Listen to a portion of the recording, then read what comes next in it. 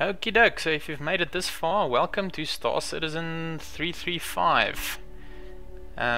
This is the main menu. So I'm quickly going to give you a tour of all of the various menu options and what the game sections do, what all of these pretty buttons are. So starting off with the universe section, this is where you'll probably be spending most of your time, because this is where the actual Star Citizen persistent universe is located. So if you hit this button here, first off it's going to take you to the character creator. I'll spend a second or two quickly showing you what this works like. You pick a face and a skin tone and a hairstyle and a hair color and an eye color. What gives you the idea, I've done this a couple of times. You can swing this guy around a bit to see whether or not he looks good from all angles, and then accept, and that'll give you your character that you can play with in the persistent universe. So currently you've got two options under universe. You can go to your hangar. The options you see will depend on the game package that you've purchased, or in the free fly you'll probably get a lot of options over here because you'll be presented with lots of different ships to play with. But so the hangar is literally what it says, is just an empty hangar where you can walk around and try out a few things, spawn some ships, see what they look like, but you can't actually go anywhere.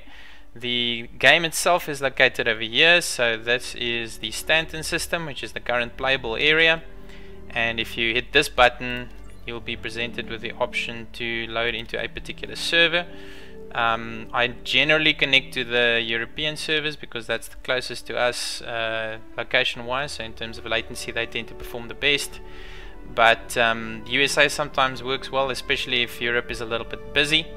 Oz, the latency is on the high side, so you can try it out. I don't necessarily recommend that as the best option, but play around with it and see what works for you. Otherwise you can just hit the best button and that it might work as well. So let's just go back to the main menu again. We're not going to load into the game just yet. Over here is your contact list. So if you've got a list of friends that you've added to your contact list, you can add people in game as well.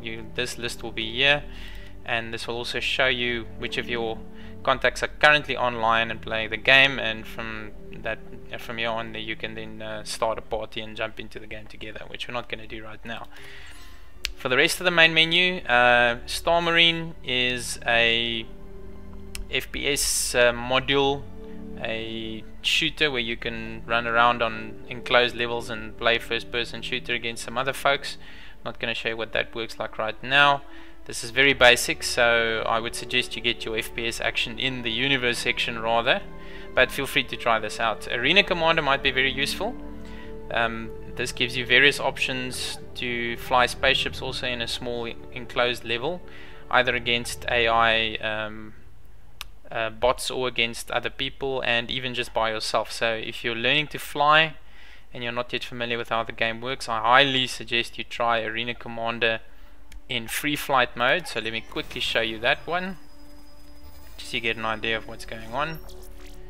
So you can go to single player mode, and then you can pick out of all the game modes free flight, and you've got a choice of two maps, either Broken Moon or Dying Star. Doesn't really matter, they just look a bit different, but functionally they're the same. You've also got the option now of selecting or renting ships, and then you can launch into that level and play with your controls, become familiar with how the ships fly, etc. So that's useful for learning the basics.